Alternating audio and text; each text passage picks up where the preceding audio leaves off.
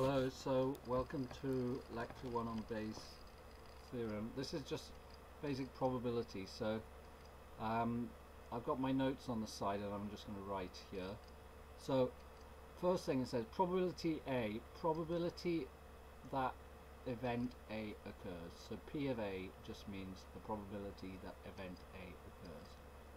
In probability theory, events are either occurring or not occurring, so probabilities apply to binary events that either happen or they don't happen, and if either occur or not occurring, if the experiment is repeatable, then probability of A is the proportion of times that A occurs if you do the experiment lots of times, and the probability of 1 means that the event always occurs. So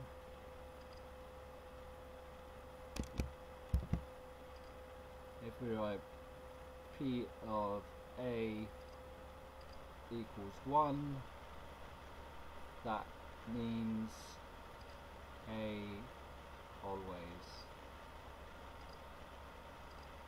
occurs, and P of A equals 0, that means A never occurs.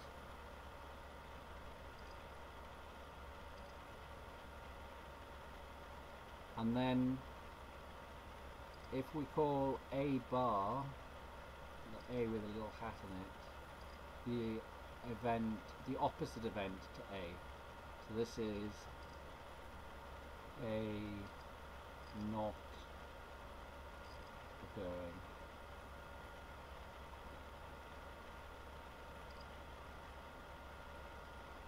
Then P of A bar is just the probability that A doesn't occur. And if we do any experiment, A either occurs or it doesn't occur. The binary experiment's got two outcomes. One of those two outcomes will happen.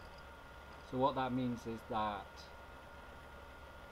what always happens is that either probability of A or probability of not A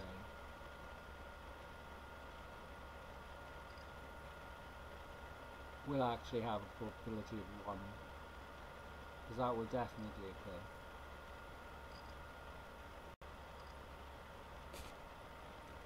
And now we've got, so that's basically what probabilities are. It's based on, you've got a space of possible outcomes, you do the experiment, you find out do the events occur or not occur. So you have to be precise about what the events are, you perform the experiment, and then you get a result. And the result will be it either occurred or it didn't occur. And that's and the probability just assigns how likely it is to occur. If it's very likely to occur, then it's going to be close to a probability of 1. And if it always occurs, it will be a probability of 1. And if it very rarely occurs, then the probability will be close to 0. And if it occurs half the time, then the probability will be 1/2. And if it occurs 3/4 of the time, the probability will be 3/4. So that kind of is a sort of solidish foundation of what are probabilities.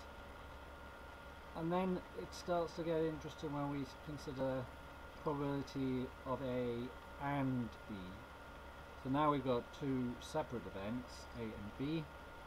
And P of A comma B is the probability A occurs and B occurs. The probability that A and B both occur can be viewed in two different ways. So imagine we've done the experiment and we've got whether A occurred and whether B occurred, and we're going to process that information. So maybe we start by looking at A. Yeah. So what's the probability that A occurred? Now we know if A has already occurred or not. So the probability that B occurs after seeing the A, I will put a line here to say after seeing the A, and if we multiply those two together, probability of A times probability of B, given that we've already seen A, then that would be the same as the overall probability of A and B.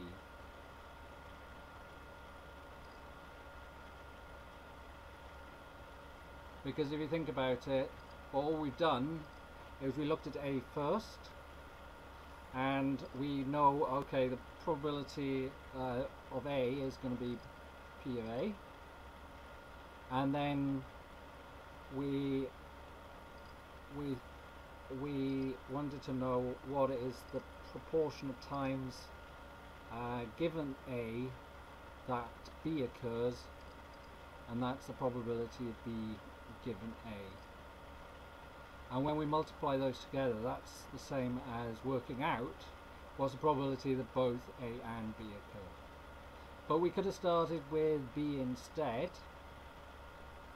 and then we would have had P of B times the probability of A given B, because we've already seen B, and it's the probability of A given B.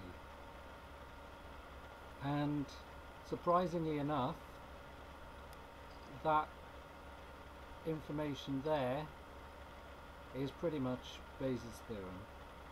So it's actually very, very simple. But the simplicity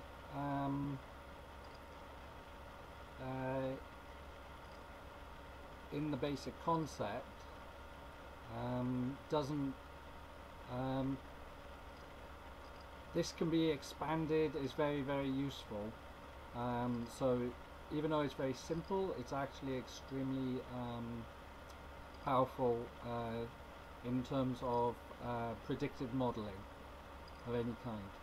Because here, so far, we've assumed that A is just a single binary event, but this all works if A is lots of events, and so if A was a vector, maybe capital A, and B was a vector, capital B, then this all still works. And because of that, you can build kind of complicated models. In the next part, what I'm going to do is talk about how the parameters can be viewed. What we do is we view, maybe we say, oh, B is like the data that we observe, and A is like the parameters of the model that we construct. And this way of looking at it means we have a lot of flexibility about how we build the model, what sort of model we use, and we can be very precise about the assumptions we're making in terms of what those parameters are. Okay, thank you for listening.